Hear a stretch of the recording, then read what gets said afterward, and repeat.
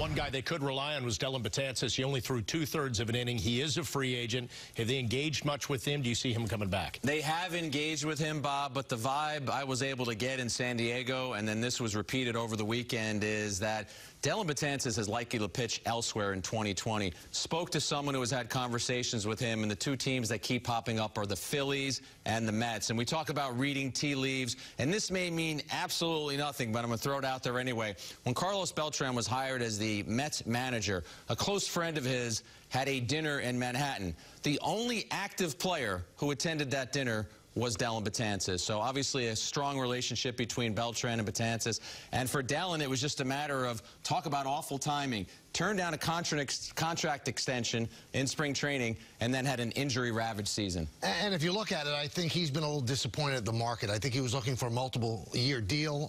You know, his shoulder is supposedly fine, and I think the Achilles will be fine as well. But everything I'm hearing is he's getting one-year offers. So if it stays at a one-year offer, I think the Yankees could still be in it as well. And maybe it's an incentive-laden deal. But remember, people say, well, you can't lose Dellin Betances, who've been great, but they didn't have him last year, and the bullpen was still lights out. Yeah, I mean, I think the one-year deal for Dellin Betances is not the worst thing in the world, right? We've seen it with Didi Gregorius. He goes to Philly on a one-year deal. You bet on yourself that you're going to have a rebound year. Dellin needs to prove to people he's healthy, not only the shoulder, but the Achilles. If he can do that and go out and have another Dellin Betances healthy year, there probably will be a multi-year waiting for him. I know he's getting a little bit older now, and he wanted to cash in, and Jack is 100% right. A terrible year to have all those injuries.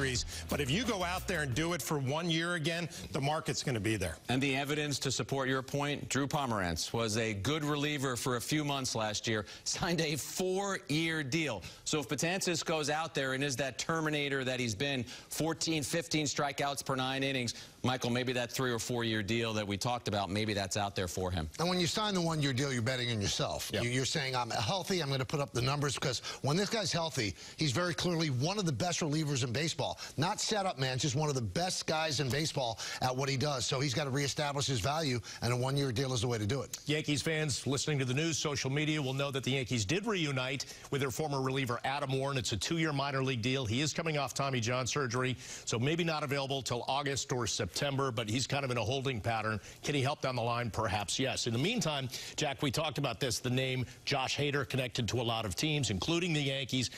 In the week since we've been in San Diego, it doesn't seem like there's been a lot of traction. I think the thing you have to remember about the Yankees and Brian Cashman and his front office is they're going to check in on everything. And if there's a deal that sounds like it's too good to be true, or why would the Brewers move a guy like Hader, perhaps this is one of those deals. He can't be a free agent for 4 more years. He has had 2 electrifying seasons. The Brewers are trying to contend. I would also, my antenna would be up. Why would they want to move a guy like that when they're trying to contend? And the other thing to remember is, don't take the 3 or 4 Yankee prospects that you think are someone you can discard and say, here, take this for Josh Hader. If you make a trade for Josh Hader, that's going to sting from your perspective.